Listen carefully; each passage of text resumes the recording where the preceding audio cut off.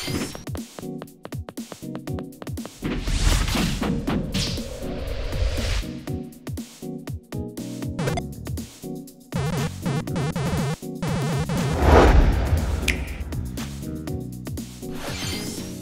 everybody, welcome to the Nintendo WireCast. I'm one of your hosts, TJ, and unfortunately, Amiibo Jason struck ill this morning. We did have some plans to be able to record. We pushed it off a couple days because of the holiday, but never you fear, we have an amazing replacement today. No stranger to the Nintendo Wire channel, in fact. This gentleman was the guest of episode 55 of Smash Supremacy. His name is Brandon Pugmire. How you doing today, Brandon? I am doing great. Hello, everybody. I'm honored to be filling in for Amiibo Jason. Brandon has actually been mentioned on the podcast before. I don't know if it was by name, but when we were talking about the first time I ever held a Pro Controller, that was with you. We went to the Nintendo preview event in LA together. That's right, yeah. And as soon as that thing was set in my hands, I was like, oh, this feels so good. And then it was nothing but disappointment for me since then. It was the opposite for me. It was actually opposite for me. When I first held it, I was like, yeah, it's okay. And now I only play with the Pro Controller. Yeah, Jason too. He loves that Pro Controller. I was kind of burned. I was burned at the beginning where I kept trying to spawn Wolf Link into Breath of the Wild, and I kept trying to exploit the Amiibo in Mario Odyssey. And as I'm like running, trying to get this NFC reader to spawn whatever I want into the game, it just would not do it. And then also the D-pad registers suggestions. It doesn't really respect my authority when it comes to my button commands. But nobody here wants to hear me belittle the Pro Controller any more than I already have done. So a little history on Brandon and I. We were sword fighting teammates for like 10 plus years? Yeah, pretty close to that, yeah. In Los Angeles as part of a team of sword fighters for film, TV, commercials, and tons of live shows. We must have done hundreds of live shows together. At least, yeah. It was a blast. So Brandon and I initially bonded over our sword fighting, and then that extended into our mutual love and affection for Nintendo games. And that's why you were the first person I thought of when I knew I had to find a substitute for Amiibo Jason. So no downgrade, people. We also have a special episode planned. This is the last episode of the year. Jason and I thought that it would be a fun idea to go through each year of the Switch and do a little bit of a year in review for 2017, 2018, and then most recently 2019, with a game that stood out as our personal pick for Game of the Year, any notable runner-up, and any disappointments that happened in that year, just to kind of check back in, see where we're at, and give kind of a third-year progress report. Fortunately, Brandon is ready to jump right on in. If you came for the Ring Fit update, I know that that's been a regular staple of the show. Don't worry, Jason and I are both in post-game, and we have our post-game thoughts, but we'll delay that until next week because I want to be able to share that conversation with Jason. Although Brandon did say that our hard work in the Ring Fit inspired you to be curious about the game. You're ring curious now? I am very ring curious now. I saw those results. They speak for themselves, don't they? Plus, I gotta beat that. Yeah, that buff villain really needs to be taken down. What's his name again? Drago, yeah. Yeah, it's pretty cool. He's one of my favorite villains, I think, of any Nintendo game, almost instantly. Just something about his bro personality bursting through. It just makes you want to punch him in the face. You just want to punch him so bad. And he's huge and menacing and imposing. Everything that is great about a villain, where you're immediately the underdog and you can see you've got a lot of ground to cover to be able to have what it takes to be able to handle him. So it's fun. And the game lets you fight him a lot. So you have a lot of opportunities to test yourself against his royal dragonness. Great, so I'll have a lot of opportunities to punch him in the face? Yeah, not only punch him, you also get to kick him. You get to, I don't know, ab-bomb him? I don't know how you'd call that. Like, you're whacking him with your six-pack, basically. And then also some kind of, I don't know if it's a lotus flower attack. People who are familiar with the Ring Fit game know what I'm talking about. Anytime you use the balance moves, you use like a lotus or a flower of some kind. It's not a delicate flower. It's the kind, maybe it's an aloe vera plant. I don't even know. But whatever it is, it's devastating. Yeah, it's got thorns. It's actually kind of good that you're on this episode because my first experience with the Switch in hand was with you at that preview event. Now the way that Nintendo scheduled the events, they crossed the country. They started in New York and then they finished in LA, which is where Brandon and I both lived at the time. But by the time they got to LA, it was the actual release date of the Switch. So you had bought the Switch ahead of time? You pre-ordered it? I had pre-ordered it, yeah. But had you had a chance to play it before we went to the event? I had not, so the event was the first time I actually handled it. So I was a little nervous, I guess, about going into it and thinking, oh my, is this going to be terrible? And did I just pre-order some terrible new piece of junk? I did not pre-order it, which was actually a rarity for me. Normally, it doesn't really matter what Nintendo is releasing from a console side of things. I'm down. But what really kind of threw me was that I knew the next 2 weeks to 2 months of my life were going to be completely dedicated to Breath of the Wild, and I was committed to playing it on the Wii U.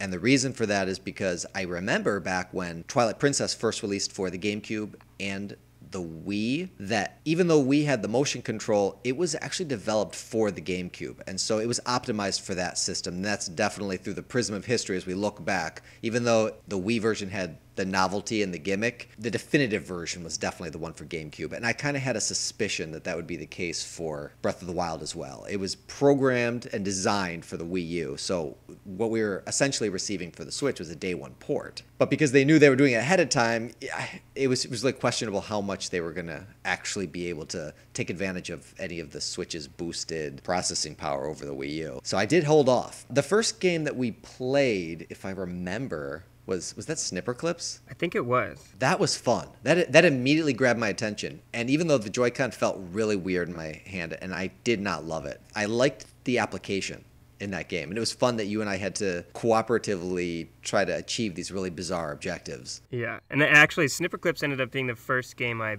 bought for the Switch, and then kind of alongside Breath of the Wild, because I played it with you at that event and I loved it. And I thought this is a great way to introduce people to this console. So that event actually motivated you to buy that game? It did, yeah. Nice. My takeaway by the time we left that was pretty sour on the Switch on the whole. It wasn't like I was like, oh, this is the worst console ever, I'm never going to buy this.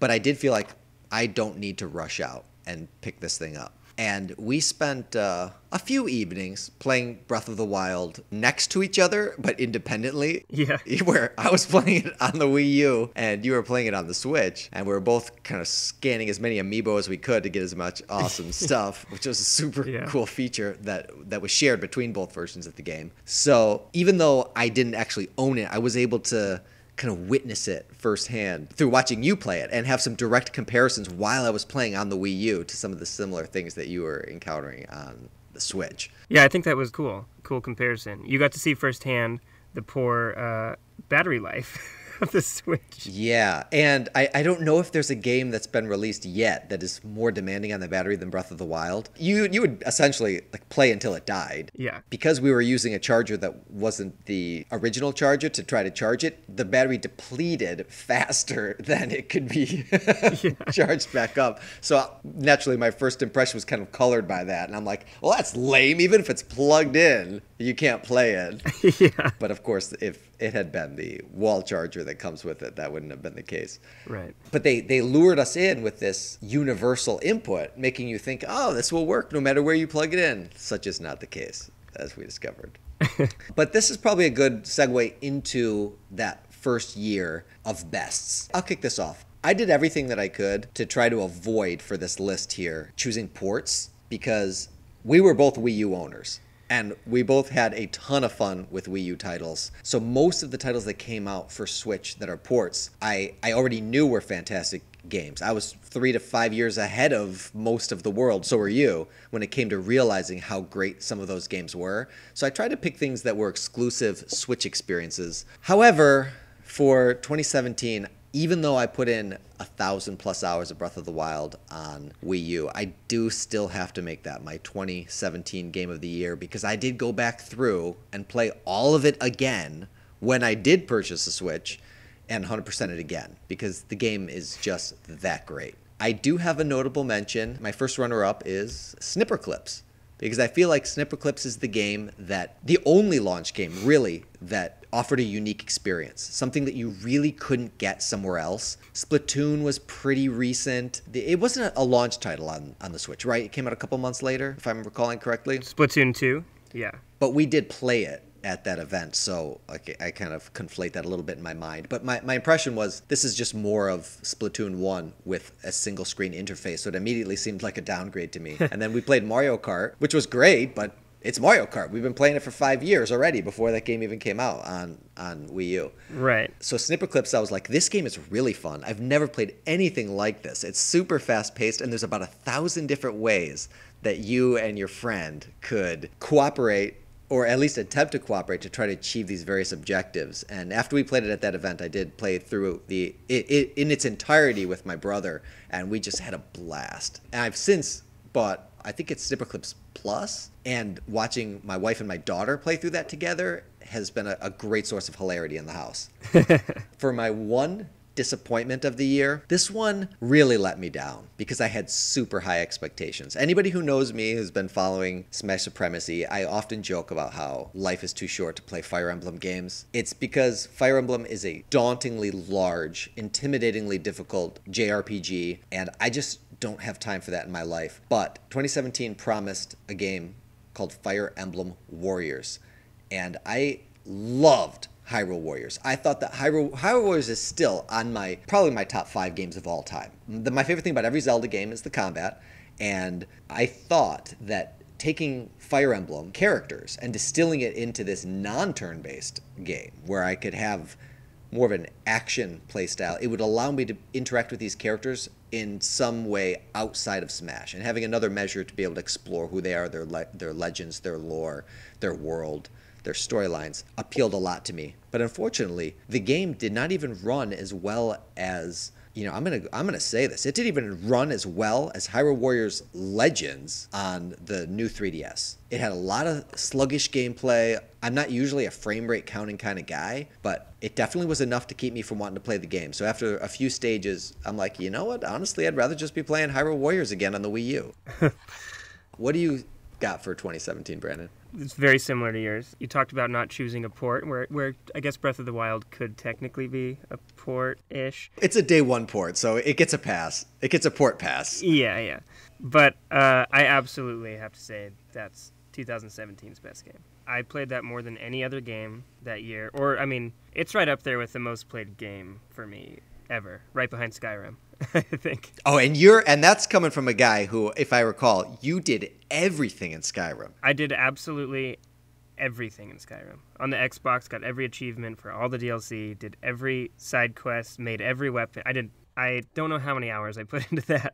A lot. Not to sidetrack your thought process too much, but did you double dip and go Skyrim for Switch? I did. Nice. Yep. I started a new profile, got some missions down, and then realized there's too many other games I need to touch as well. In a post-Breath of the Wild world, is Skyrim playable? It is playable, but it's very disappointing when you see a mountain and then realize I cannot traverse that without trying to glitch myself up the side of it. Ah, yes. See, you lost me at glitch. I haven't played it. I've never actually even played it one time, but I've heard a lot of people say that when you start to get a game that large, one of the natural byproducts is that there are unexpected bugs or glitches that are difficult to anticipate. Sure. And so it is a part of the experience where you just have to accept that that's going to be a part of Skyrim. It's kind of like a Rockstar's games like GTA or Red Dead, where the glitches are almost part of its charm because you know that there's going to be crazy glitches. Or The Witcher 3 when your horse is flying and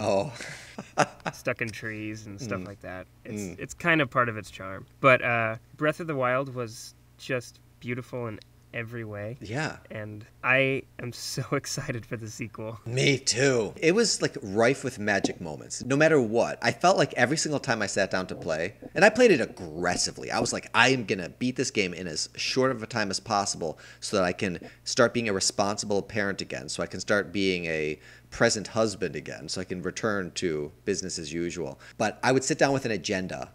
And then before I realized it, I just spent 3 hours taming horses. Yeah, exactly. Do you have any standout moments? Some of my favorite moments were just the ridiculous ways in which enemies are defeated. Yeah. But you come up with a plan. Oh, I'm going to take out these enemies with, I don't know, whatever, a bomb and some explosive barrel or something like that. And then it just goes totally different. Doesn't go to plan, but I love all the different ways you can tackle each situation, too. Yeah. That's what made it so fun. I think that's what brings people back to it, mm-hmm. is that the combat was so fluid and intricate, but approachable. Yeah, and because it was physics-based, you could have so many different unexpected results that that followed logic. Like once something happened, you're like, oh yeah, okay, I just blew myself up, or I blew that thing up, or that thing went flying. But you don't always know until you test it out. Right. It had some serious trial and error. It rewarded trial and error. And many of the times you end up dying or severely injured, Yes. which made it even more fun. Yeah, I blew myself off a million things on accident, just trying to... Oh yeah, I've crushed myself with many boxes and rocks. It's great. And even as experienced as I am with the game now, I'm not at the level of these people who are using exploits to be able to bomb themselves all the way across the map, get off the plateau early. I believe the record was just broken. Somebody does 100% completion. That includes collecting all 900 Koroks in something like 23 hours. Insane. It's unreal. That's the one thing I didn't do in the game. I did not collect all the Korok seeds. The golden turd just wasn't enticing enough. You know, something about that I think is one of the greatest rewards ever in the history of video games, because you collect these little golden nuggets the entire game called seeds, and you're just like, this is clearly valuable. It's golden. We've been trained to know that gold is valuable.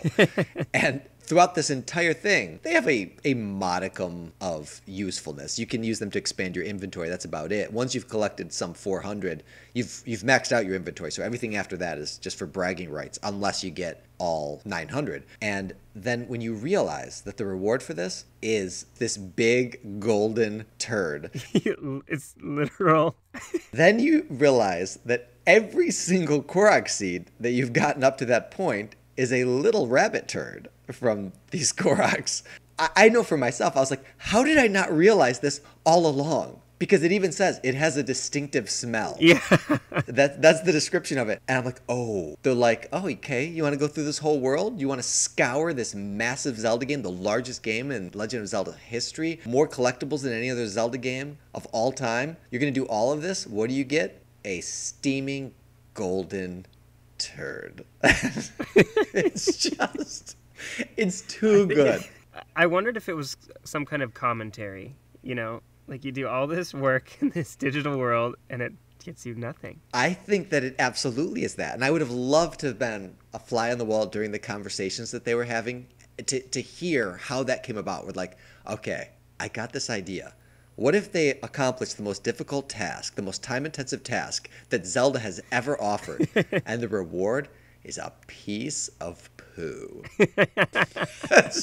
that you can't even do anything with? It's just like a trophy. It just sits in your bag. My one criticism is I wish that I could at least put it on display in my home.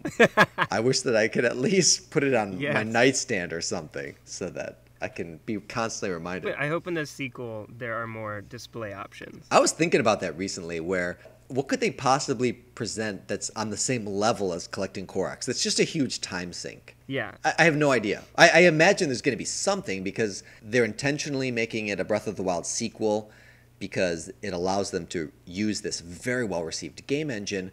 But the expectation then is that it's also going to share perhaps in the scale of Breath of the Wild, which was a massive game. So I really do wonder how they're going to equalize that.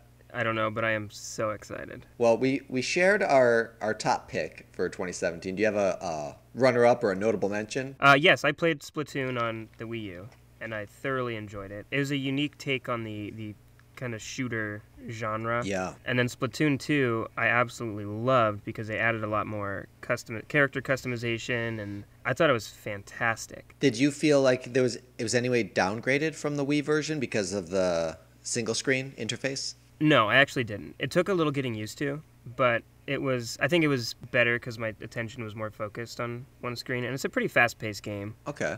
Are you a motion control man? I wasn't originally for Splatoon, but as it ended its run with all the updates and stuff, I started switching over to motion controls and started to realize that I played better with motion controls than I did without. But generally, I do not play with motion controls. I think that's probably exactly what they were hoping, was that once people tried the motion control, they'd realize it was the superior way to play. Yeah. Yeah, I do have to say, I wish that Splatoon was a game that I got more into. I did buy Splatoon for Wii, and I tried to play it. I feel like maybe I just couldn't power through the controls enough. And I love the concept of the game. I super love the style of the game. Yeah, it's really unique. It's fresh. It's totally fresh. Yeah, it's fresh. But for me, it kind of suffers from Star Fox syndrome, where the only capacity in which I can enjoy them is in Smash Brothers.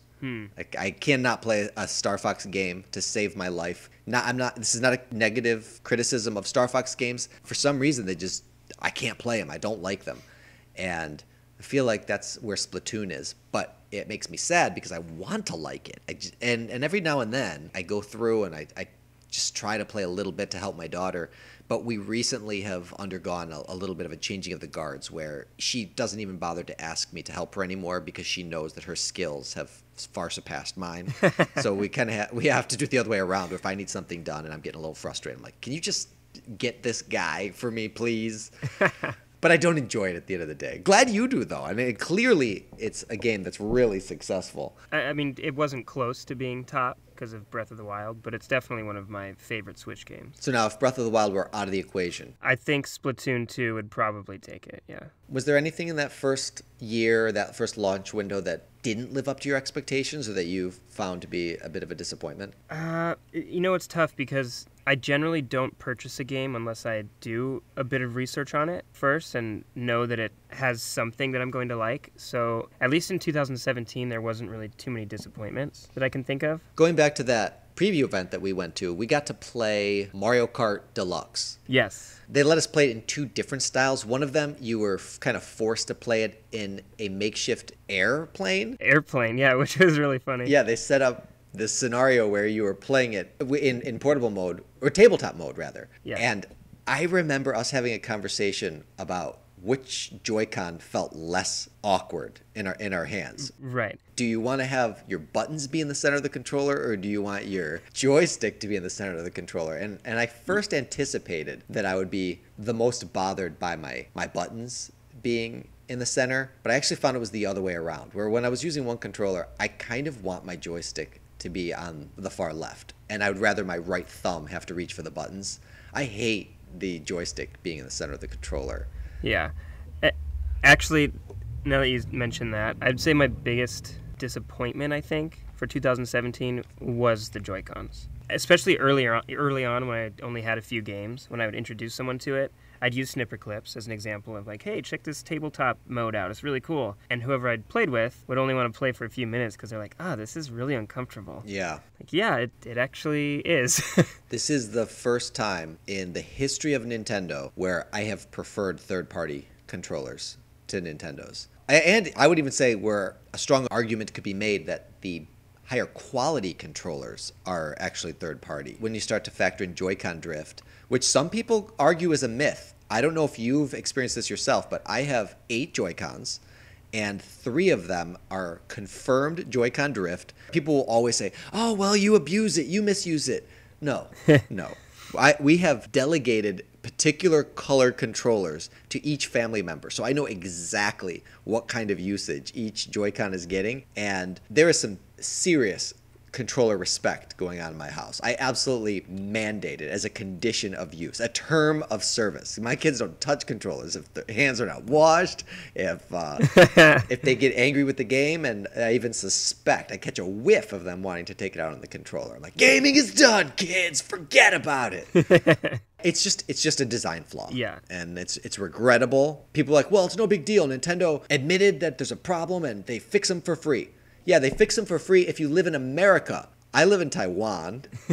Nintendo of Taiwan does not do free Joy-Con repairs. I also know that this is not true of Nintendo of Europe. They complain a lot about the repairs not being free. So that's really just an America-only solution, and I think it might be because America is the loudest critics. Yeah, we would be. Have you personally encountered any Joy-Con drift? Thankfully, I have not. But I agree with you with the third-party suppliers and whatnot for controllers. Aside from my Pro controller now, I only used third-party controllers. Is there a particular one that you prefer? Yes, there's a GameCube one. Are you talking about that Power A one? I used that for a while, and then it started getting funky on me. Oh no, I love that. The left joystick. Yeah, it started whacking out on me, and I couldn't fix it.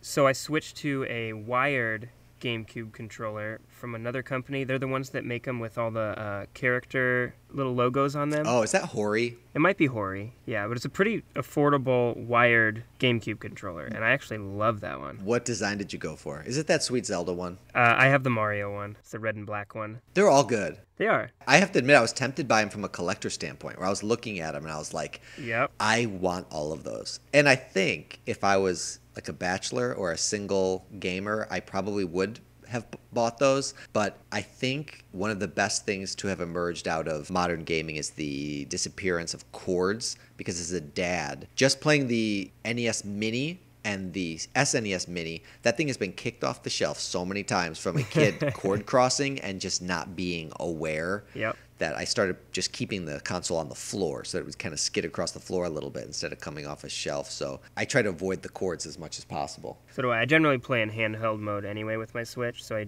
usually just use my Pro controller since you can still connect with it. Have you been even remotely tempted by the Switch Lite? No, because there's times where I want to dock it. Yeah. My favorite way to game is local co-op, couch co-op, or like Smash Brothers. You know, you're fighting your friend, and there's just something about playing with someone who's sitting next to you. Yeah, same. And I like being able to dock it, sit on a couch, and play that way. I'm with you like that. Should we move on to 2018? Let's do it. All right, I'll get us started again. This should not come as a surprise to anyone. I was very late to the party with the Switch, as I mentioned. I actually purchased the Switch in 2018, and this was in the wake of the announcement of Super Smash Bros. Ultimate. There were only two main reasons that I didn't purchase the Switch at launch, and they were Breath of the Wild and Smash Brothers for Wii U and 3DS. There was no reason for me to upgrade to Switch because the only two games that I played currently were available on the Wii U. But once I knew Ultimate was coming out, there was no question I was going to buy this. At the time, Smash Brothers for Wii U was where all of my content was coming from. I was still making Smash Supremacy, I was still doing Me v Me, and Custom Conquest, and all of this interacted with Smash Brothers for Wii U. So I was super excited at the prospect of a new game, and at the time we were all really speculating, is this a port? Is this a new installment of the game? And what we got wound up being so much more than I ever expected. It was built on the same engine as the one for Wii U, but why not? It was a fantastic engine, and I loved it, and I still love it now. And every change that they made, I think, was an improvement for the most part. I'll qualify that for the most part, actually. The one criticism that I have is the streamlining of the Miis. Even though, generally speaking, I think that the Mii fighters play better, they no longer have varying weight and size. So now when my daughter and I are in the game and my sons, we're all the same height. Whereas before they scaled. So you can make somebody tall and skinny, you can make somebody short and round, and now everybody's just the same standardized body type. And that's really my only criticism of the game. Everything else, I love it. Superior cast, unbelievable roster, so many surprises, and the game is not even over yet. It keeps getting better with regular DLC releases. While I love Smash, and I play it as often as I can, it's the center of my content, it's not even the most that the game gives me. I listen to Smash Brothers music exclusively, almost maybe 4 hours a day, because I do a lot of writing and editing, and I can't have music that has words, because if I'm hearing words while I'm writing words, I start writing the words that I'm hearing. But video game music has always been a strong source of inspiration for me, and you couldn't ask for a more eclectic collection of video games' greatest hits than Smash Brothers. There's over 30 hours of music.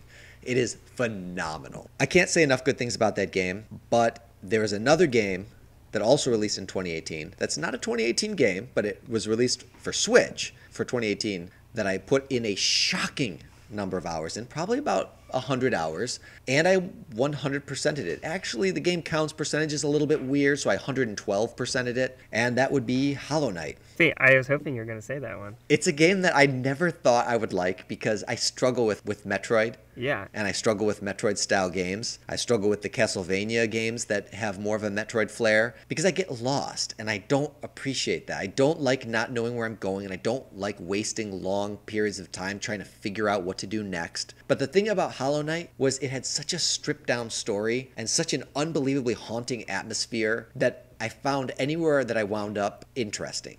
And even though I would oftentimes traverse the same section of the game over and over again, because of the way that they release abilities and give you new incentives to explore, I was never bored. And the game is, I don't know if this is just me, but it felt bitingly difficult. And so when I accomplished certain sections, whether it was platforming or fighting, I found myself feeling very accomplished when I completed it. And that really left a strong impression on me. I cannot wait for the sequel, centering around Hornet.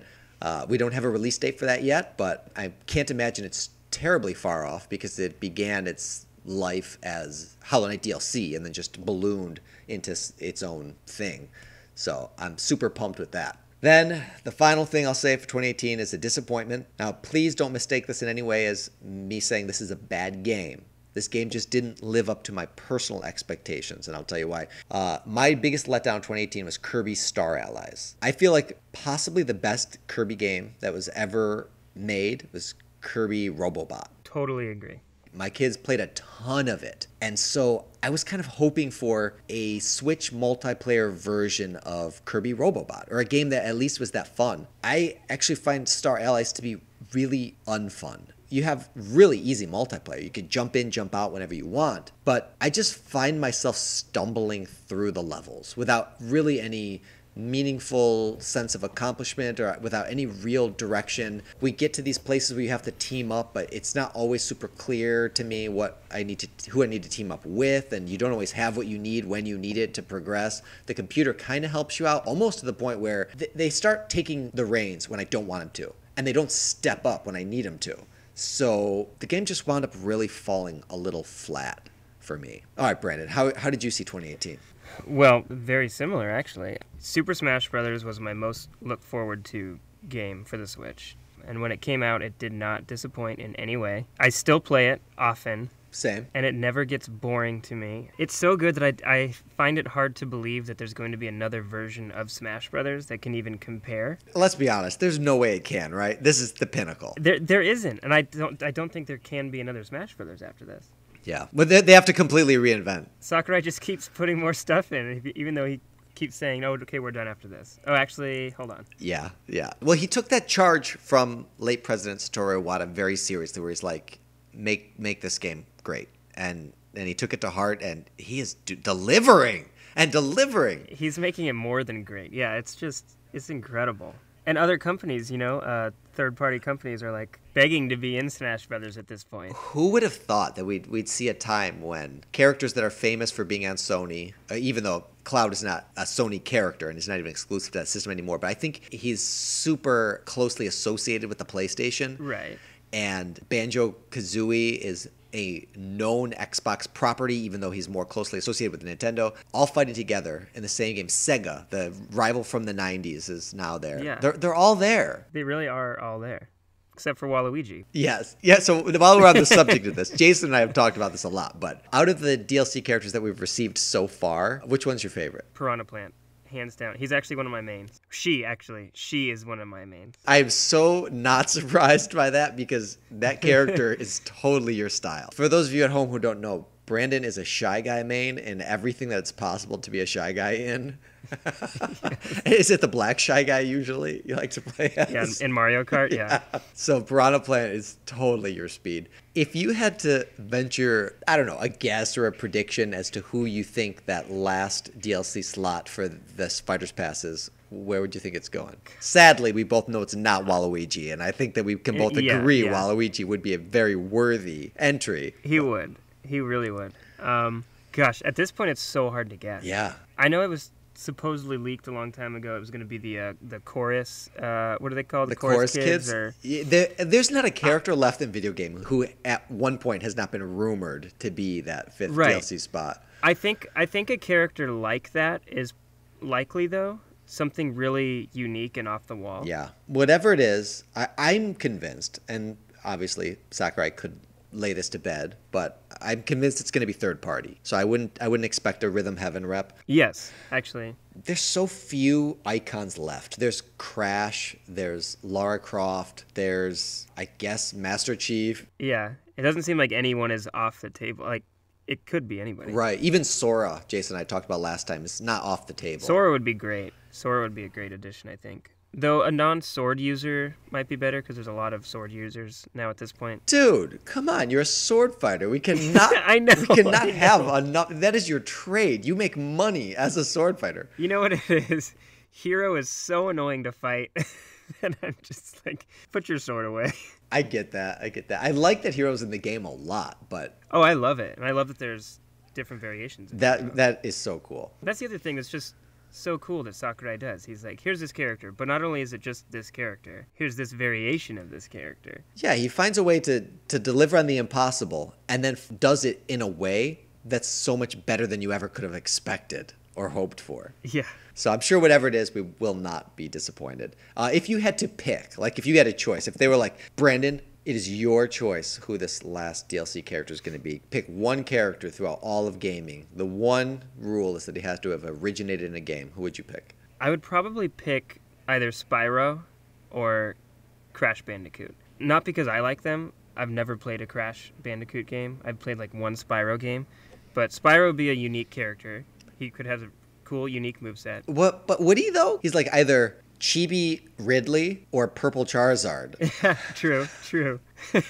but they're stars of pretty big game series, especially back in the day. That's true. So I think they'd win a lot of nostalgia points. And also they're kind of coming back. There was a recent Spyro game. Yeah. Crash had didn't they release a... Yeah, the Insane Trilogy. Yeah. I think I can speak for Jason when I say that both of us are in agreement that Crash would be big. Because if you could have Crash, Mario, and Sonic all face off, that is history unlike the gaming world has ever seen. That would be an unprecedented battle of rivals. And I think it could happen. I think it could too. I am hopeful. I think I'm just like you. I've never played a Crash game. I've played one Spyro game, but I think Crash would be a very worthy send-off for this Fighter's Pass. Yeah, I'd probably only play Crash once and then just go back to Piranha Plant and DDD. That's actually my DLC character strategy is I play through classic mode one time to get the spirit because I am a obsessive spirit tracker. I need to have every spirit in the game. Okay. So I'll beat the game and then get the spirit, and then I'll probably never touch that character again except for when I punch him in the face with the supreme ultimate fighter in the game, me sword fighter. All right, did 2018 have any honorable mentions for you? Oh, absolutely. Hollow Knight. That game, it's easily in my top 5 games of all time now. I could see that. The tone is beautiful. The storytelling is beautiful because it doesn't just tell it for you. You pick it up through little, bits and pieces that characters might say, or even like looking at the background and the environment. The controls are tight. It is such a satisfying gaming experience from top to bottom. Yeah. Did you ever rescue Zote, that one hero guy? Yes, Zote. I'm not sure exactly what it took to do it, but one time he wound up being in like the main drag of the village that you start the game in, and he has 50 some odd principles to live by. Oh, I read every single one. I read every single one, and some of them changed my life. This is no joke. Like some of them are just thrown in there as funny bits of humor. But many of them are like Bible level proverbs where he's like spouting pieces of wisdom, words of wisdom to live by. And I'm like, wow, I'm going to actually start attempting to infuse that philosophy in my life a little bit more. And did you end up fighting Zote? Yes, and he is tough. Did you have any other Hollow Knight thoughts? Yeah, it's actually one of my top video game soundtracks too. It's good, especially like the City of Tears. It's gorgeous. I think that's where it really had me. I was into it, but once I got there, I was like, oh, I'm committed. Yeah, and I think I actually remember we talked briefly about Hollow Knight. When I first got it, I asked if you played it, and you're like, yeah, I played a little bit, but my brother's mostly playing it. Yeah. I think you had told me. So it's really good to hear that you actually went back in and just dominated it. Yep, totally did. 100 hours. Did you try the Path of Pain? I did everything. You did the Path of Pain, dude? That thing is, I gave up. I tried it once. It's a secret room in, I forgot what area. I watched a YouTube video of a no-hit clear of the Path of Pain, and it's ridiculous. It was ridiculous. It was super, super... The only thing I did not do is I could not beat the Colosseum, the final stage of the Colosseum. I can get really far in it. Oh, yeah. I can get, like, towards the end, but I I can't do it, but I've done everything else in the game. And that Path of Pain was so satisfying to beat. And I remember thinking as I was doing it, I'm becoming a platforming god. And as that was, because I died like a bajillion times, so it's not really like I'm any kind of exceptional player. It's just that I put the time in. I just committed and I kept playing it and kept doing it until I was able to unlock the next skill level. It just left me with that overwhelming sense of achievement, which I think is what a really good game does, no matter what the difficulty is. But if you feel accomplished at the end, then that's what creates the memory. In that case, the pain is what made the memory. Yeah, but it's so satisfying. I love it. Did you have any 2018 games that fell short of your hopes? I was thinking the same thing, like that there were games that, all the games I've purchased I liked, but there actually was one that I was pretty hyped for that didn't kind of live up to that, which was Octopath Traveler. Oh, yeah. Okay. I didn't play it, but I know it. I played the demo. I loved the look of it. It was beautiful, beautiful look. And I actually only played the demo because once it got to the full release, I actually didn't get it because the idea of the 8 separate characters all kind of going on their separate journey to reconnect and like all of that, they didn't really tie it together, I guess, in a way that was the point of the Octopath Traveler, the 8 characters. I don't know. I guess the demo was fun, but it just didn't seem like it lived up to that, I guess. I might get around to playing it eventually. Yeah, that is a shame. It seemed like a really ambitious project. I liked the look of it, but I knew immediately I was out because it was one of those massive JRPGs. Yeah. Like if you say, okay, massive JRPG times 8, I'm like, okay, I'm out times 8. All right, let's move on to 2019 here. I'm going to do this one in reverse order. Okay. This was a huge year in gaming. Almost like impossibly huge. In fact, it was impossibly huge. When we went into 2019, we knew we were going to get a Luigi's Mansion 3. We were going to get Yoshi's Crafted World. We were going to get the first console mainline Pokemon game. We were going to get Fire Emblem, Three Houses. We were going to get Animal Crossing. Oh, if I'm not forgetting stuff. We also, Mario Maker 2. Mm-hmm. I think far and away, even though 2019 could not offer anything that could rise to the heights of Breath of the Wild or Smash Brothers. But on the whole, I think for the Switch, it was an unbelievable year. They had a lot of home runs. Maybe no grand slams, but a lot of home runs. As I said, it was impossibly huge. Animal Crossing had to defer and move into the next year, but I don't think that's a problem at all. Because, as I said, it was busting at the seams with games. I still have a backlog of games that I haven't completed yet that I really want to get to. But the game that let me down, and I'm going to also qualify this as saying, I love this game. I think it was fantastic. I had a ton of fun with it. It just did not live up to my hopes for it, and that was Yoshi's Crafted World. This game is super accessible. I play it with my kids.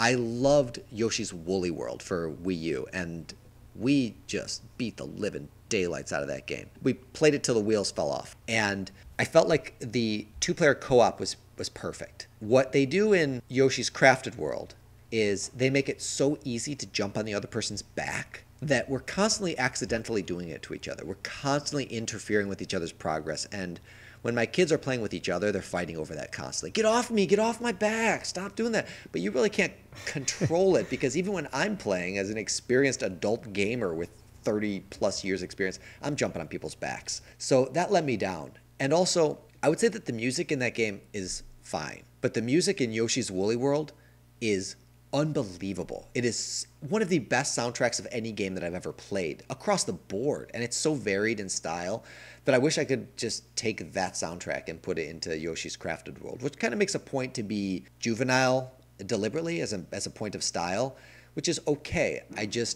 I'm not into it enough. So while I do love the game and I would recommend it, I played it a lot. I beat it with my son. We bonded over the game. They still enjoy playing it. There's a lot of really creative, inventive worlds. It did fall short of Nintendo's promise, which was you could flip the world at any time. That was kind of the core conceit of the game, where you could play through the diorama side and then the flip side. They changed that by the time it released to you have to decide before you go in whether or not you're going to be on the diorama side or the flip side. So you can't really flip it at will, which would have made the game better. I'm not sure what contributed to them not going that route, but ultimately my hopes for the game based on what I had experienced with Yoshi's Woolly World and also what Nintendo had promised, left it a little flat compared to my expectations.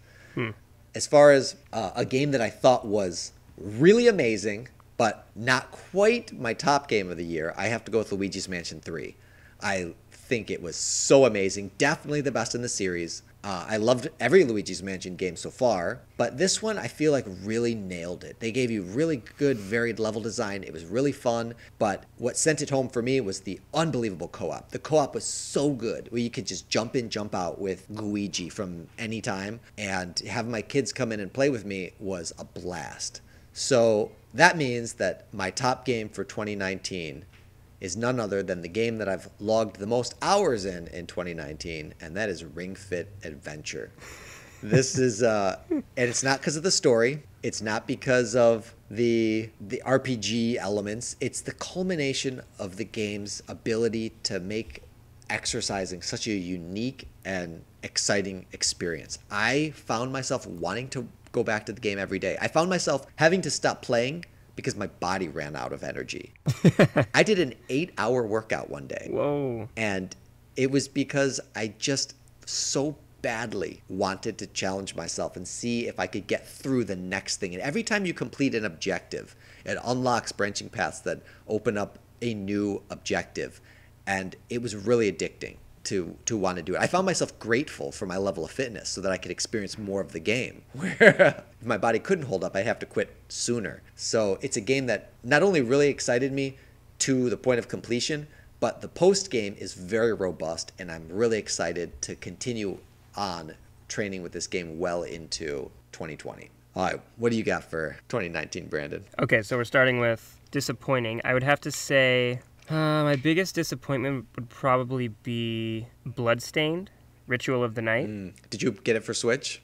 I was planning on it. I didn't pre-order it, and I'm like, oh, let me wait till it comes out, because it was being released on other consoles, and I have a PS4, so got released, and from everything I was seeing, it was basically just terrible on the Switch. Yeah. If you had two systems, there was no point in getting it on the Switch. And since I mainly play handheld, that was a huge disappointment for me, because I was really looking forward to playing it on the Switch, on the go, or just, in handheld mode, and I was very disappointed by that. I was hoping that they would patch it enough so it was more playable and lived up to the PS4's playability of it, or it just... Surprisingly, they are still tinkering with it. They are still tinkering with the Switch version to make it a little bit better, but I still think it probably falls well short of PC, and I don't know how it compares to the other ones. Yeah, it does, and I just never got to it. That was kind of an out of sight, out of mind thing, but I could definitely chalk that up to some disappointment for me too, because I was like you. I fully planned on buying that game. I love the style, and I thought, all right, I'm going to get some classic Castlevania-style action in here, but yeah. I just could not suffer the laggy, buggy... Yeah, it was just too much. And I love Castlevania. The Castlevania DS games are some of my favorite games on the DS. Yeah. And Symphony of the Night, of course, is fantastic. So, as far as the games I liked, I didn't actually get many of the big releases. I haven't played Luigi's Mansion, didn't play Super Mario Maker 2. I would like to play Luigi's Mansion at some point. I played a lot of indie games this year. A lot of them. Some, older releases like Cuphead. Castle Crashers was ported to the Switch, which I love that game. But some of my favorites are probably this year Katana Zero, which was a fantastic 2D game.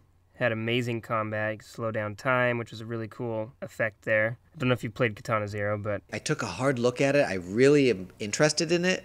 I almost pulled the trigger a couple times, and my backlog's the only thing that held me back. It's great. I played it all in, basically one sitting.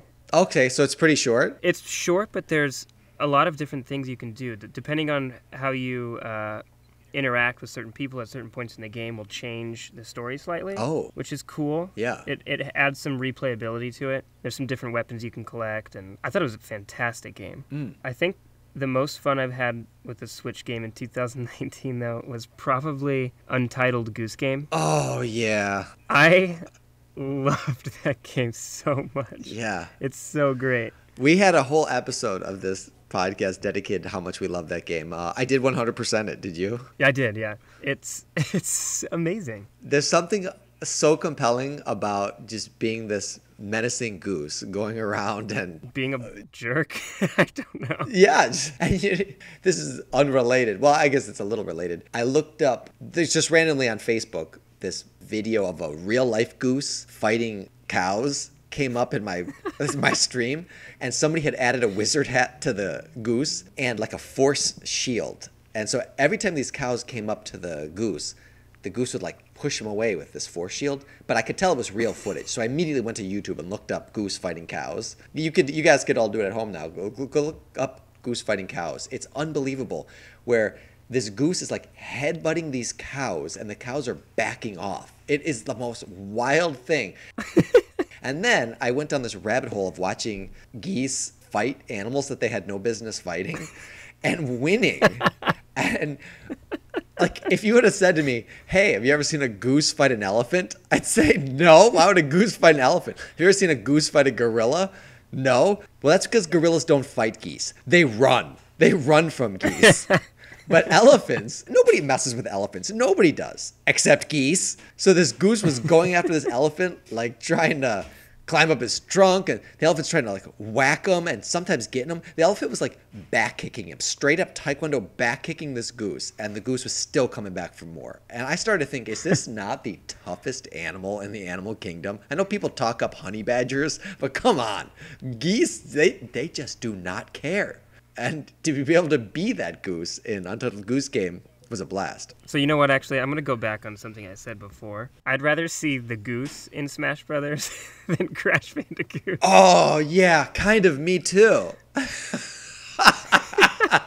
But what I really want to see is a sequel to that game where it is like that YouTube video where I saw. I want to see like Goose at the zoo. Like a goose escapes the zoo and he goes and menaces all the other animals. Oh, that would be amazing. Yeah, and you can let them out of their cages and, oh, that'd be fantastic. They could give it a title this time. It could be like the Goose is Loose or something. Maybe that's too obvious.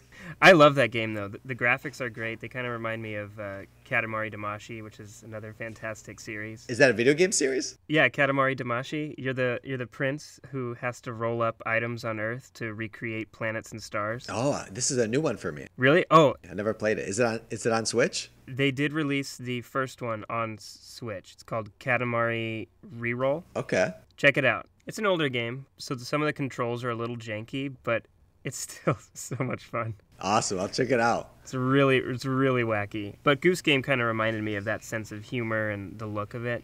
It's fun. Even when you're not going for objectives in the game, it's just fun to drag things around and throw them in the lake or whatever. Yeah, isn't it so crazy that the way that the game is designed, a lot like Breath of the Wild, in fact, where there's a really protracted cause and effect experience where you do certain things and it leads to a whole chain of events that might have nothing to do with the game or your objectives.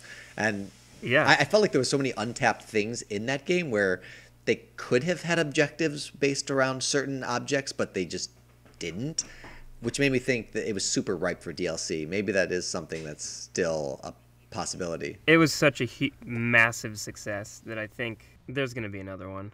Or at least a chunky DLC, yeah. So you guys heard it here first. The Goose is Loose 2020.